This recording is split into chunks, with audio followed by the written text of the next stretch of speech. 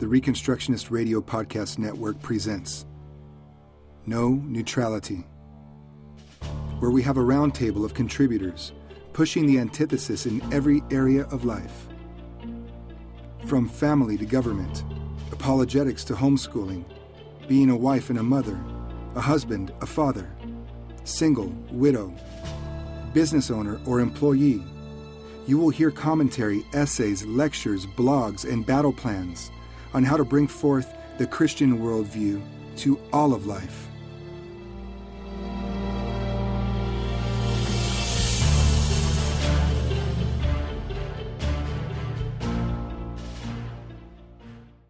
This is a Reconstructionist radio production. The following audioblogs can be found in written form at foundationsofreconstruction.com and have been produced into audio format by its authors. This audioblog, titled Femininity in the Christian Woman, was written and recorded by Jessica Lambert on September 23, 2016. The creation of woman was not an afterthought. The man was designed and created physically, emotionally, socially, and spiritually, with her coming creation both planned and assured. Femininity is a reality of God's incredibly miraculous design. It is His precious, priceless gift to every woman, and in a different way, His gracious gift to men as well. The difference between man and woman is more than just a matter of biology. It is much more than that. Throughout human history, people have just taken for granted that the difference was so obvious that there was absolutely no reason to comment on it. Never before have we needed so much the reminder Paul gives to the Roman Christians about not allowing the world to squeeze us into its mold, but to let God remold our minds and our hearts from within ourselves. And be not conformed to this world, but be ye transformed by the renewing of your mind, that ye may prove what is that good and acceptable and perfect will of God. Romans 12:2. Dying to self and surrendering plays a key role in femininity. As a bride, a woman surrenders not only her independence, but her name, her home, her destiny, her will, and her body to the bridegroom. As a mother, she surrenders her time, and in a very real sense, her life for the life of her child or children. As a single woman, she surrenders herself in a very unique and otherwise impossible way to the service of the Lord, her family, and her community. Femininity is a beautiful thing. The gentle and quiet spirit that Peter refers to in 1 Peter 3:4 is the ornament of femininity. But let it be the hidden man of the heart, and that which is not corruptible, even the ornament of a meek and quiet spirit, which is in the sight of God of great price. 1 Peter 3:4.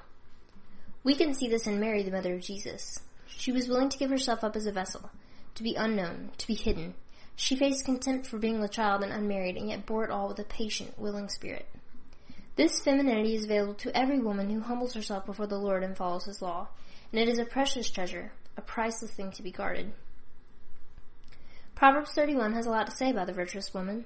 Did you know that virtuous woman actually comes from a masculine noun that means strength, might, valor, and power? In our culture, it is a never-ending battle to be separate from the world. We are constantly being told that we will never measure up. We will never make a difference. After all, we're just women. Instead of the world embracing biblical femininity, it fights against it. It wants woman to be equal to man, but God didn't design it that way. Still, a woman does hold incredible power in her hands. The heroic femininity of a godly young woman is what makes her who she is. No person defines her limits. God alone empowers her to do great things, and to do it in a feminine, pure, selfless, courageous, and amazing way. The femininity of a woman is the perfect complement to the masculinity of a man.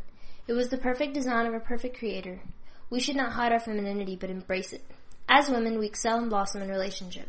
In the garden, when Eve ate of the fruit and God placed a curse on her, it had everything to do with relationships, to her family, her children. I will surely multiply your pain in childbearing. In pain you shall bring forth children. Your desire shall be for your husband, and he shall rule over you. Genesis 3:16. Women are nurturers by nature. Our composition is that which breeds and nurtures life itself. A woman is not less feminine if she is unmarried, or married and unable to produce offspring. She is still a nurturer, and she will operate in that role whether or not it involves husband and children. In Isaiah, we see the nurturing nature of God. We, as women, reflect that image of Him. Can a woman forget her nursing child and have no compassion on the son of her womb? Even these may forget, but I will not forget you. Behold, I have inscribed you on the palms of my hands. Your walls are continually before me. Isaiah 49:15-16. As women, we reflect this heart of God in a way that men necessarily cannot do because they do not naturally have a tendency to nurture. It is our duty and should be our pleasure to be nurturing daughters, sisters, mothers, aunts, nieces, and wives. Here we come to another key element of femininity. A woman desires to be beautiful. She desires to be called beautiful. but we have to have a real understanding of beauty. Being outwardly attractive is not nearly as important as being inwardly beautiful. There is weight to the word beautiful, and it goes beneath the surface of a woman. It should describe the light that shines through her from within, the beauty that is made by the ornament of a meek and quiet spirit, like we mentioned before, the willingness to help others, patience, a joyful spirit, kindness, love. Your adornment must not be merely external, braiding the hair and wearing gold jewelry or putting on dresses, but let it be the hidden person of the heart, with the imperishable quality of a gentle and quiet spirit, which is precious in the sight of God. For in this way, in former times, the holy women also, who hoped in God, used to adorn themselves, being submissive to their own husbands, just as Sarah obeyed Abraham, calling him Lord, and you have become her children if you do what is right without being frightened by any fear. 1 Peter 3:3-5. It is not suggesting that our desire to be beautiful is sinful, but that we should be far more concerned with how beautiful we are on the inside than the outside. Proverbs 31:30 says, "Favor is deceitful and beauty is vain, but a woman that feareth the Lord, she shall be praised." We should never be so concerned with our outward appearance that we forget and neglect what is on the inside. Our true beauty should be imperishable, rooted in a deep love for our Lord God and in obedience to His law word. The femininity that we hold as women is not something to be ashamed of, but rather something to stand up for and defend. The world wants to make women masculine and feminine as men. They are in rebellion against God and His perfect plan as they fight against their God-given roles as man and woman. Now is the time to stand up and stand strong. Be a fearless, feminine woman who is the reflection of the woman in Proverbs. It seems like an impossible task, but the battle is already won. After this, Jesus, knowing that all things were now accomplished, that the scripture might be fulfilled, saith, I thirst. Now there was set a vessel full of vinegar, and they filled the sponge with vinegar, and put it upon hyssop, and put it to his mouth. When Jesus therefore had received the vinegar, he said, It is finished, and he bowed his head and gave up the ghost. John 19:28-30. Be free, be fearless, be feminine. In Christ, Jessica Lambert. The following audio blog, titled Of God and Governments, was written and recorded by Caleb Wallace on September 27, 2016. What is government? This is a seemingly simplistic question, but few people today can even begin to formulate a coherent answer. When you ask the average American, what is government, their first thought is, that thing in Washington, D.C. This answer is a startling revelation in terms of biblical thought. It represents a fundamental misunderstanding of the true nature of government, as ordained by God. The secularized mind thinks of governing institutions as necessarily political. This interpretation must be abandoned in favor of one of more biblically and historically sound nature. A fundamentally faulty understanding of government is propagated by the modern education systems of secular humanism. Such education has the effect of stripping government of its God-ordained meaning. This dramatic shift, however, has occurred rather unnoticed in a short time period. A generation ago, high school classes dealing with state government were given the title civics. The topic of these classes would be the function of government in civil matters. Today, such classes are given the conveniently broad term government, implying that all governments are mystically absorbed into one all-encompassing government. Before the First World War, textbooks which dealt with national government were, as we saw, qualified with the word civil. According to the author of the 1903 textbook titled Elements of Civil Government, quote, the family is a form of government, established for the good of children themselves, and the first government that each of us must obey, end of quote, page 18.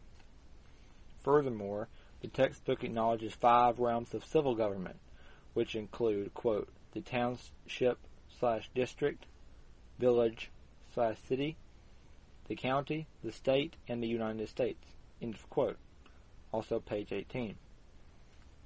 The term government was thus, as older educational views reveal, much broader than the national government or even the civil government.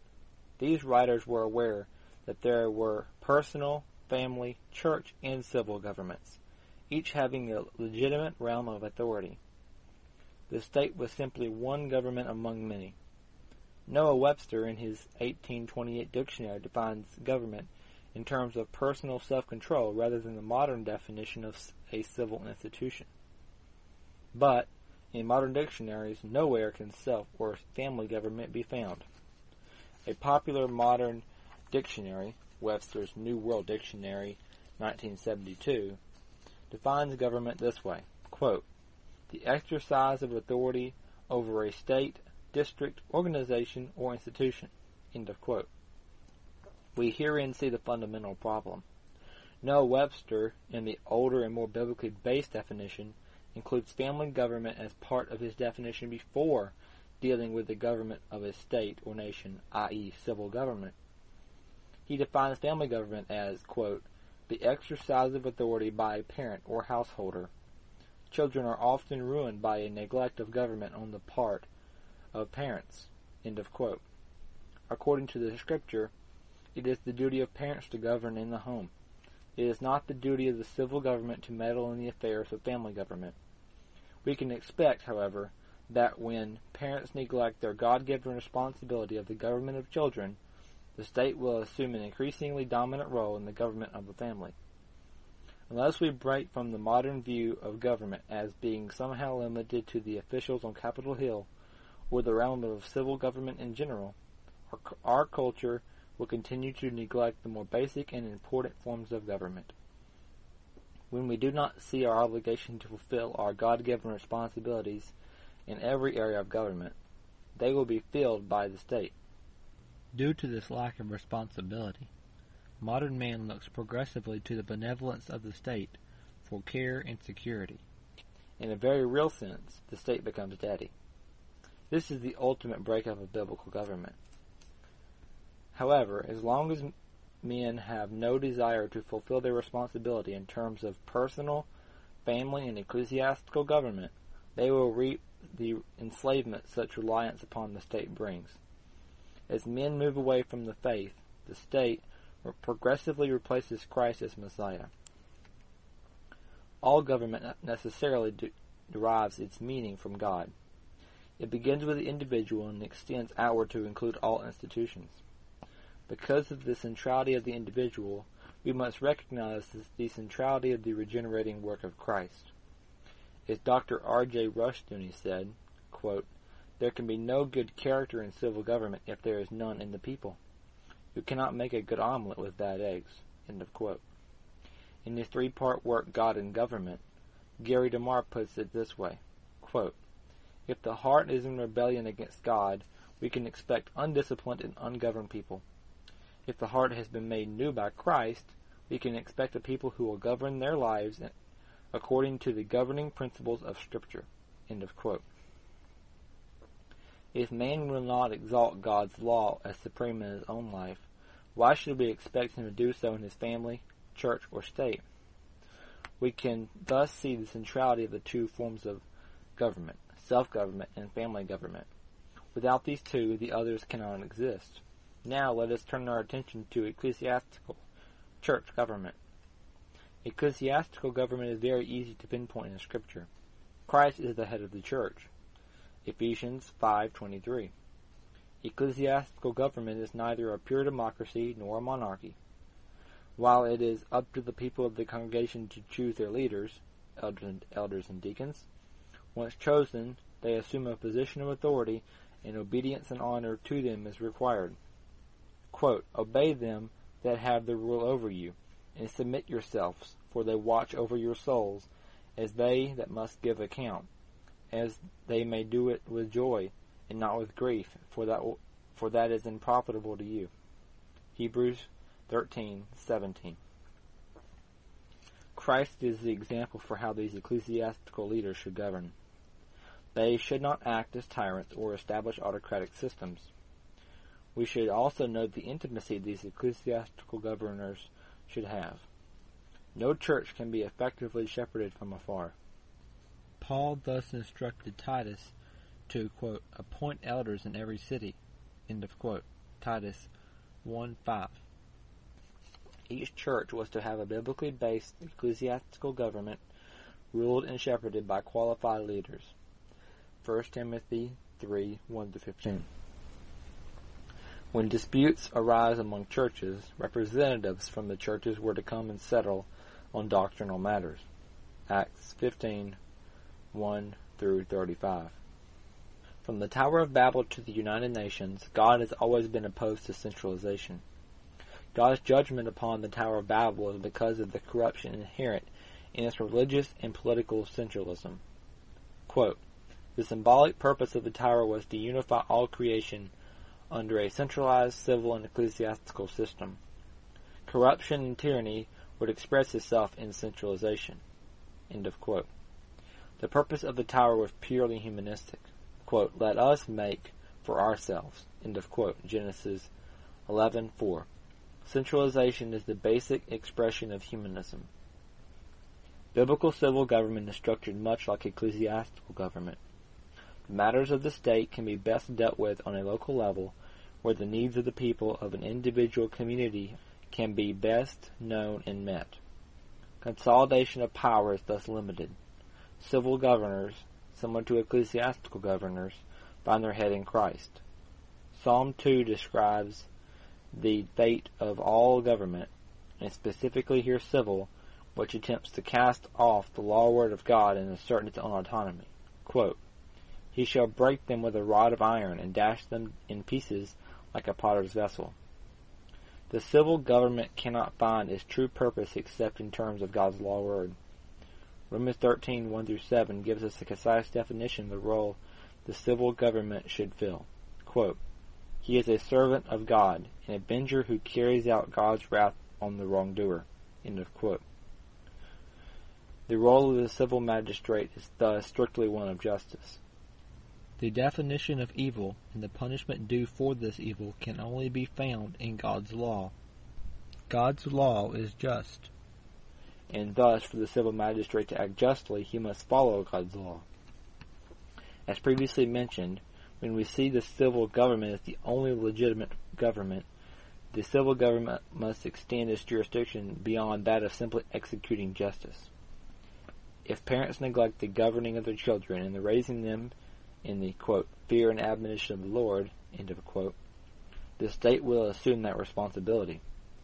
When the church neglects its duties of welfare for the elderly and provision for orphans and widows, the state will assume that responsibility. This is not biblical government. In conclusion, we must recognize the diverse forms of government ordained by God. God has ordained three institutions, family, church, and state, which all three have their own individual realms of government. Chaos ensues when one institution attempts to extend its jurisdiction over any aspect of the others. We also must realize that neglect of responsibility in one necessarily leads to tyranny and usurpation by one or both of the others. Biblical government is decentralized and hinges upon self-government. No form of government can operate under God without the members thereof being under God. Sustainable societal change can only occur through personal regeneration.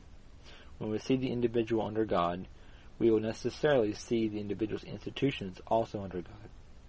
We must not focus on any higher form of government to the neglect of the lower. How will America be restored to its biblical foundations? From the bottom up, starting with the individual, then the family, next to the church, and lastly to the state. The foundations of Reconstruction are upon God's model of government. We must realize this and act accordingly. Until then, we will continue to experience tyranny and not realize true freedom under God and His law word. This audioblog, titled The Gift of Singleness, was written and recorded by Caitlin Smith on September 24, 2016. There is a difference also between a wife and a virgin. The unmarried woman careth for the things of the Lord, how she may be holy both in body and spirit, but she that is married careth for the things of the world, how she may please her husband. 1 Corinthians 7, verse 34. We all know and believe that God has given each of us a gift, something special, something unique, that enables us to become fully functional members of the body of Christ. 1 Corinthians 12, verse 4, and 1 Corinthians 12, verse 12. Do we look at singleness as a gift? The time when we are of eligible age for marriage and there is no other person in sight to marry, do we embrace it? Do we welcome it wholeheartedly? Oftentimes I hear a lot about the gift of marriage, the pleasures of having a best friend beside you, the joy of raising a family. Many times I have heard preached that marriage is a beautiful, tangible picture of Christ and His bride, the church, Ephesians 5, verses 25 through 27. We are conditioned to think in terms of marriage from a young age. From movies, books, and music, we all get the idea that guy plus girl equals extreme happiness. Even the youngest of those in our culture can testify to this. All you have to do is ask my 4-year-old sister. And it is this thinking that leads to discontentment during the single years of life. But what about those single years? That time when you are 20-something, desiring marriage and there is no spouse in sight. What happens when you find yourself getting older and you still haven't found the one for you? What then? I would say that nearly all of us have been given the gift of singleness for a short season of time at least. I know very few people who have married immediately after their schooling, and I know very few people who have never married. For most of us, it seems that we finish our formal education, and they kind of just drift around, waiting the long days of drudgery until that special someone comes and finds us, giving us purpose and vision for our lives. But are they really long days of drudgery? Shouldn't we treasure these years that we have been given just as much as we will our marriage years? These years that, for many of us, will be a thing of the past all too soon. What are we doing with them? 1 Corinthians says that the unmarried cares for the things of the Lord. 1 Corinthians 7, verse 34. Are you pursuing the things of God with these years, or are you mindlessly living? The most encouraging thing I think I have ever heard regarding singleness was from a well-known preacher a few years ago. He said that while marriage represented a picture of Christ in his relationship to the church, singleness represented a picture of heaven, where there will be no marriage. Matthew 22, verse 30. Only utter devotion to God. Colossians 3, verse 1. Praising Him constantly. Psalm 95, verses 1 through 11. Serving Him willingly and diligently. Matthew 25, verses 35 through 40. How does this represent singleness? Because we are in a season in our lives where we can serve God unhindered. Hebrews 12, verse 28. We have a flexibility that our married brothers and sisters don't have. They have responsibilities, the care of the house, the care of a family. We single people don't. We are free to serve God at any time, day or night. And what made this remark so encouraging is that it was a man who, yes, is married now, but he was single until he was 30-something years old. He would definitely know all the feelings and emotions and discontent that comes with that. This isn't to say that we will always be content to serve God, never thinking about marriage, and that some days won't be excruciatingly painful, emotionally stressing, and with a constant struggle for joy. But we need to understand that God has a plan. Jeremiah 29, verse 11. He has something He wants to teach us, and we will be pliable. Psalm 119, verse 27. He knows where He is leading us, and it is up to us to follow Him. Psalm 119, verse 35. So many bad things happen, and so many lives are scarred when we try to fix our singleness, when we run ahead of the direction He has given to us. We need to learn to wait on Him, to trust Him. Proverbs 3, verse 5. Are we redeeming the time of our days? Ephesians 5, verse 16. What is there for us to do until God reveals the next part of our lives to us? Where do we fit into this world? If our purpose in life is to glorify Him and enjoy Him forever, how can we best do that with these years of singleness He has given? In our family, we daughters stay at home under our father's protection until we marry, should the Lord call us to marriage. I have had a friend question this choice to remain under my father, saying that life won't just come knocking on the door, and we have to pursue it. She was speaking about college, a career, and meeting a man. I didn't understand that statement for a long while, but I eventually came to realize that she has seen so many young people who stay at home. Maybe they even have a job, but they aren't doing anything. Their whole lives consist of playing games, eating, sleeping, going to their job, and doing it all over again. Where is the purpose to our days? What motivates us to get up in the morning? Is it because we have plans with friends, or because we are engaged in a kingdom-centered work? Instead of just going through the motions of your days, I challenge you to find a purpose and go after it. Proverbs 29, verse 18. Yes, even in your single years, these years where we have so much stamina can get up and go on only a few hours worth of sleep. We can be more active. Engage life. Prepare for marriage if you feel that God has called you to that, but don't fear singleness. Embrace it with a fervor.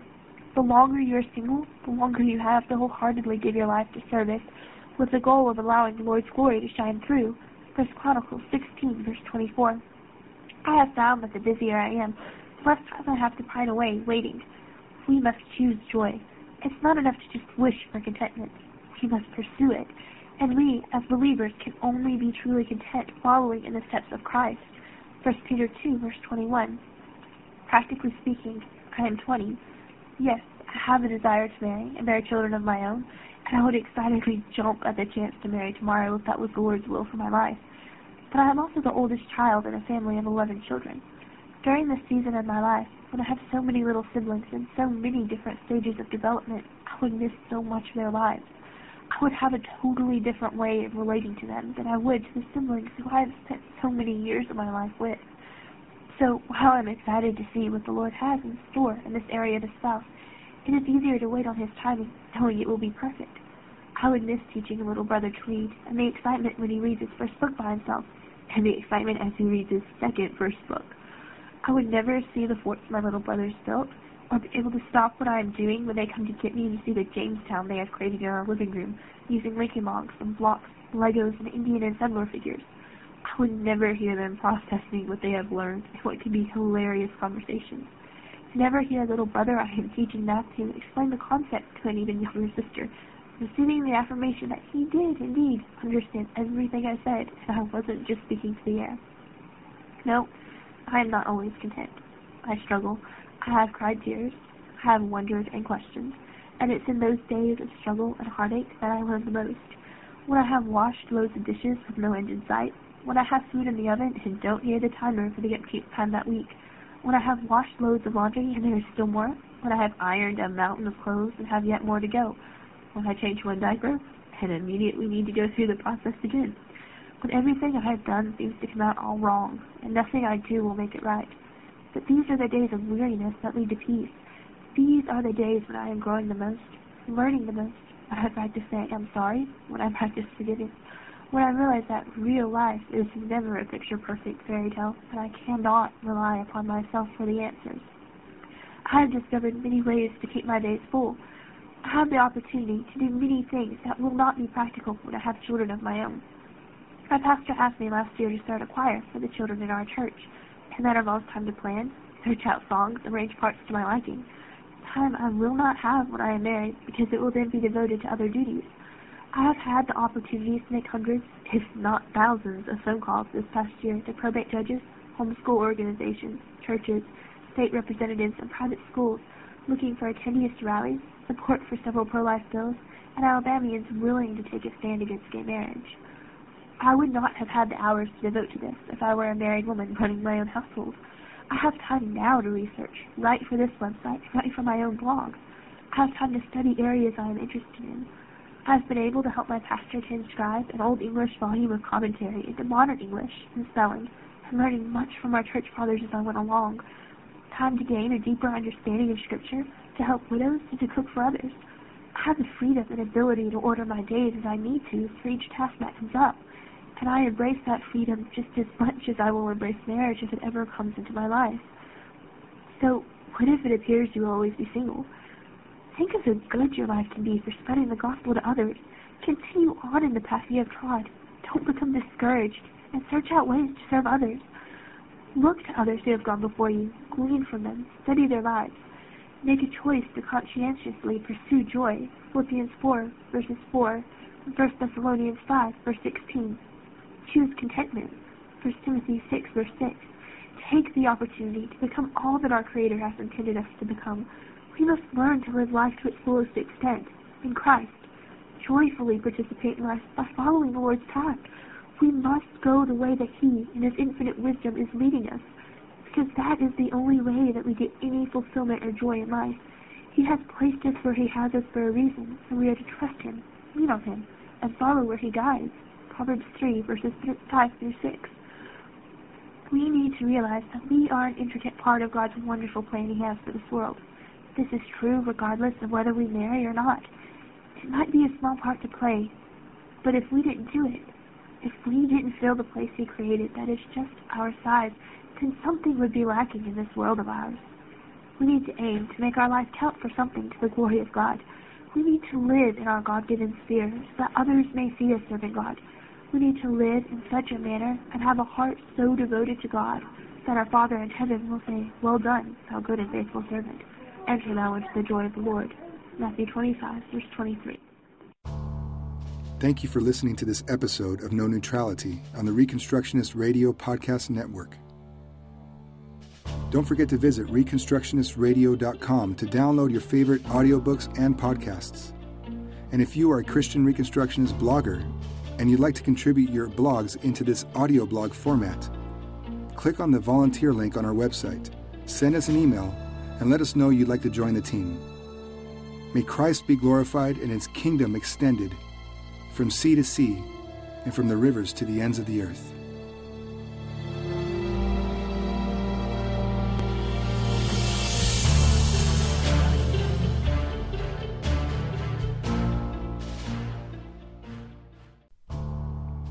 The Reconstructionist Radio Podcast Network brings to you a complete lineup of podcasts where you will hear practical and tactical theology. Our desire is not simply that you consume our shows, but that you also live out your faith in every area of life. We can talk all day long about these things, but if we fail to put them into practice, then we fail as ambassadors of Jesus Christ, our King. Subscribe now to your favorite Reconstructionist Radio Podcast Network shows, or you can subscribe to the Reconstructionist Radio Master Feed, where all of the content we produce, including the audiobooks and audio articles, will pop up as soon as they are available. And don't forget to visit reconstructionistradio.com to volunteer as a narrator or to partner with this ministry financially. May the Holy Spirit stir you into action for Christ and His kingdom.